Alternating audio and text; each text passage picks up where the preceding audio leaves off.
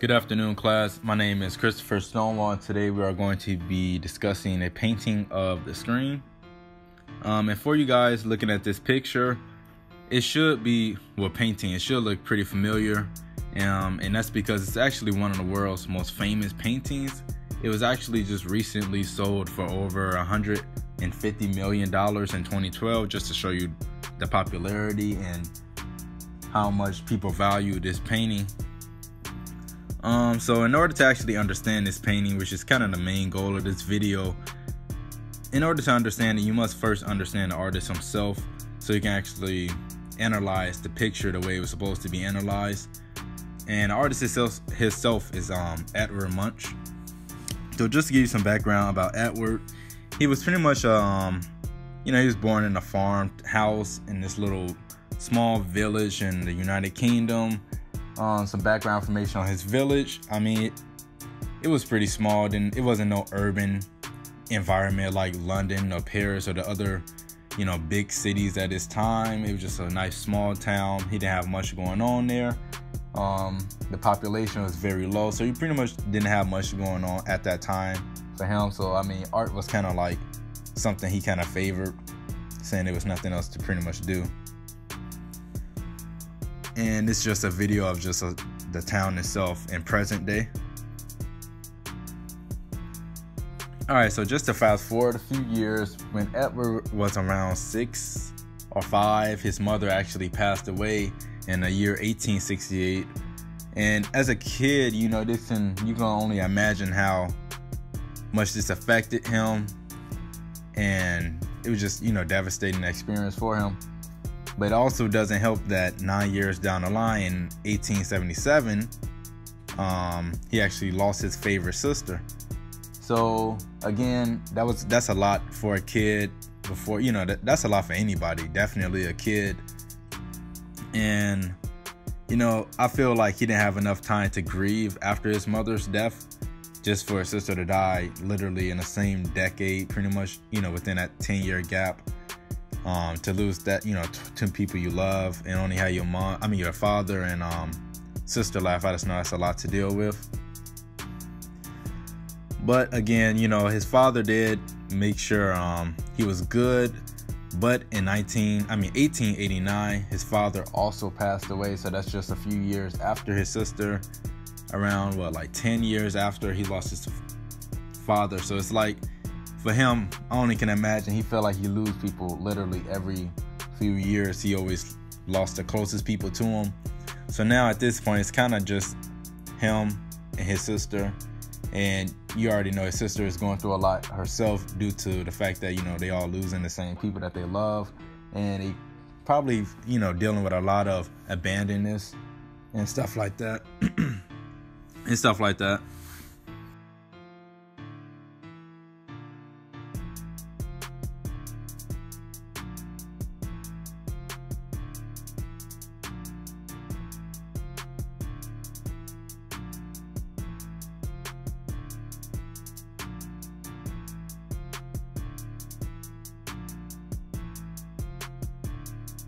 So again, after the death of his father, actually, his sister was also in a way taken away from him because she was sent to a mental hospital. And just, some background information, mental hospitals back then were way different than they are now. In the past, it wasn't easy to visit people in mental hospitals. It was almost like prison in a way.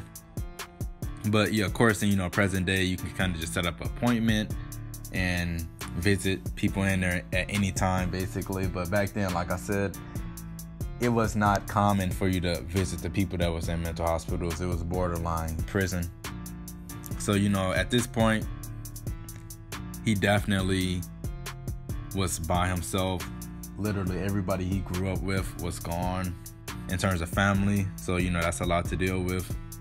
Which kind of leads into my next point, which is the depression and the abandonness and how scared he must have felt. And that's kind of what led him to paint the picture of the scream itself. And as you guys see right here on in the right corner. It's about to blow up pretty soon. But in this show on Netflix called 13 Reasons Why, the main character, I forgot her name exactly, but she suffered a lot of depression. She felt alone, and pretty much she was, in terms of emotionally, pretty similar to what Edward was feeling. But unfortunately, in her case, she committed suicide. So that was, really unfortunate. But in Edward's case, he actually decided to paint the Scream, the painting that he's so famous for, to express his feelings that he was going through. Which leads me to my next point, which is actually understanding the story behind the painting itself. So some background information on it. He considered this painting to be a soul painting, which means pretty much it just came from the soul, as in like this is his honest, how he felt at the time. It's no sugarcoating it. So pretty much the painting is almost like a autobiography of everything that was happening, all the feelings that was running through his head, and pretty much like everything that was bothering him at the time. And real quick, I'm gonna stop just to show you guys this Looney Tunes cartoon of the painting, just to show you how famous it was.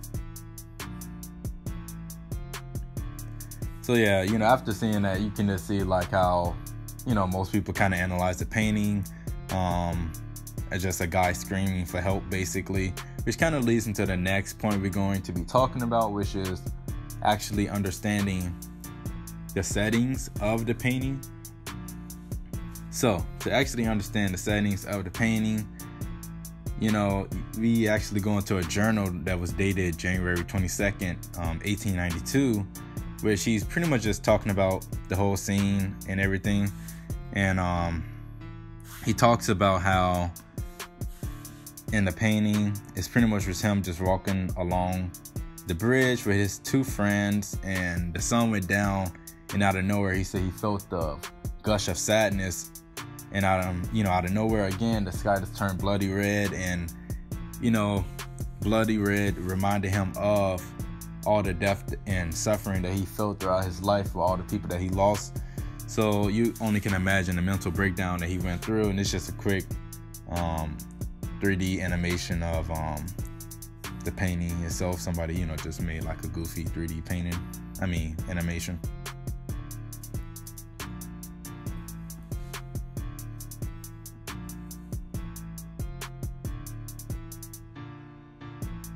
Yeah, so that was that, just to show you guys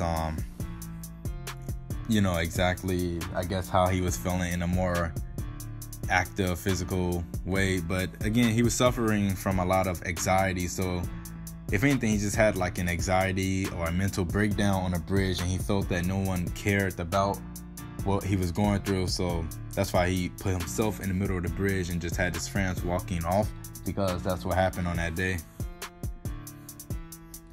Alright, so just to fast forward a few years after the painting, he did this painting a few times actually, but in 1908, unfortunately, he suffered from another huge nervous breakdown that actually had him go to the hospital in Denmark. And at this point in his life, he kind of was just really alone. I know he haven't seen his sister in years at this point. Also, another fact about the bridge, he was just always talking about how on one end of the bridge you heard animals dying, and then on the other end of the bridge you heard people in the mental hospital screaming. And he was pretty much just saying how at some point you couldn't actually pick out which was which, so pretty much all the screams just started to sound the same, and that's what kind of caused him just to go crazy in his head, hearing all that chaos, and knowing what he went through, it just was a lot for him. But if you guys actually want to learn more about it outside of this video, I suggest you guys go to BBC. That was a good source that I used. You can go to thehistory.com, or you can even go to Khan Academy. I know Khan Academy has some interesting videos and audiobooks like this that can help you and guide you through learning more about Edward, or you can learn more about the Scream or just any other paintings that he did, because actually is famous for a lot of different paintings. But thank you guys. I hope you learned a lot. I hope you can actually understand the meaning behind his painting now.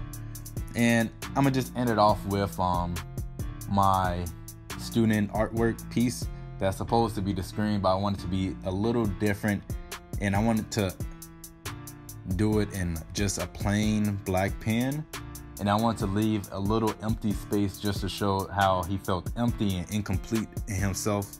So thank you guys.